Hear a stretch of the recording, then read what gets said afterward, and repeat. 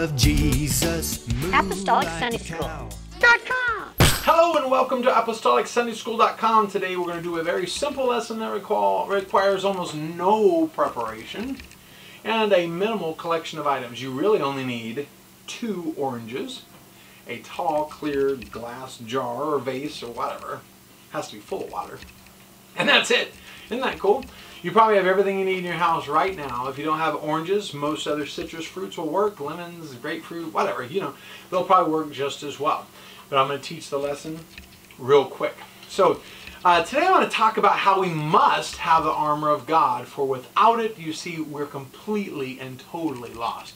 Can you imagine a knight with a K, not like a moon and stars, but a knight in the olden days going into battle without his suit of armor on? Do you think he would have had a chance of making it out alive?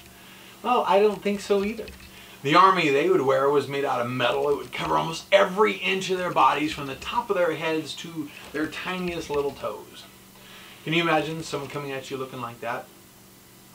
I would run. I really would. I would run away like a scared rabbit being chased by a grizzly bear covered with rattlesnakes. I don't know. Something.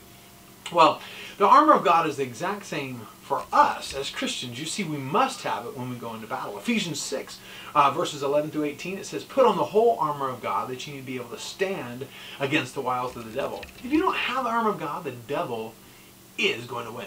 The Bible says you cannot stand against him without it. And this is why verse 12 says, "For we wrestle not against flesh and blood." We're not wrestling people, but against principalities and powers, against the rulers of the darkness of this world, against spiritual wickedness in high places. "Wherefore take unto you the whole armor of God, that ye may be able to withstand in the evil day, and having done all to stand, stand therefore, having your loins girded about with truth, and having the breastplate of righteousness, your feet shod with the preparation of the gospel of peace, above all taking the shield of faith, wherewith you may be able to quench the fiery darts of the wicked, and take the helmet of salvation, the sword of the Spirit, which is the word of God." Well, let me show you this little guy. His name is George, and well, he used to be full of the Holy Ghost. Used to be. He used to be on fire for God, but he hasn't been doing so good lately. You see, he started listening to his teacher in a public school. They told him there was no God. Yeah, then his friends started making fun of him for being a goody two-shoes and going to church. And you know what? He took off a little more of that armor. You see, this is how he used to look. He used to have the armor.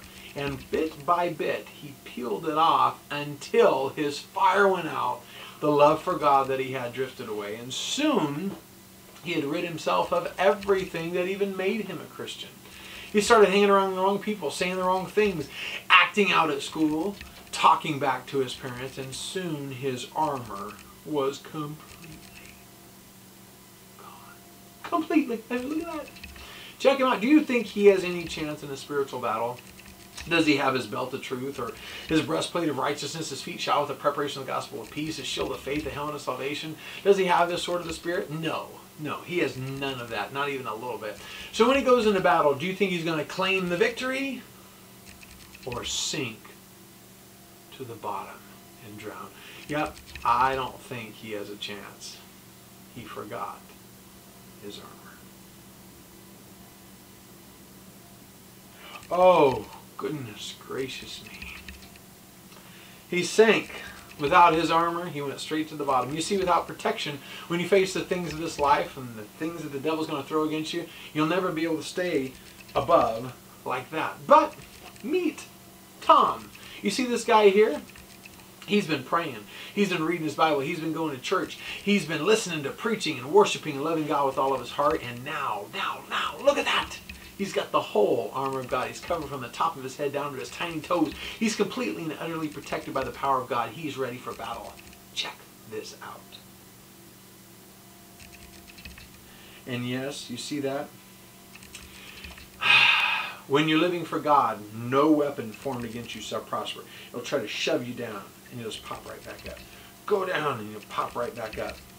No weapon formed against you shall prosper. When you're full of the Holy Ghost, when you're living right, there's nothing that the devil or anybody else can do to keep you down. You're going to make it to heaven. You're going to take a whole lot of people with you. You know, this is kind of a cool lesson. It's very simple. It requires a peeled orange and a not peeled orange. The peeled orange will always float because it has air pockets stored in the skin, and the not peeled one doesn't, so it's going to sink. So this is a very simple object lesson using an orange, which is kind of cool. If you have a different way to use this object lesson, let me know about it. I want to share it with others. I'll put it on the website, and we'll maybe even make another little video clip with your idea in there. Or if you have any other ideas for other object lessons, please let me know about it. We want to share them with everybody. But check out the rest of Apostolic Sunday School. There's all kinds of object lessons. There's balloon tying, there's teacher training, all kinds of stuff on there. Check it out. Let us know. You can get a hold of us through info@apostolicsundaySchool.com by commenting on the website. However, we don't care. Just get a hold of us. We want you to have a great Sunday school. But God bless and happy Sunday schooling.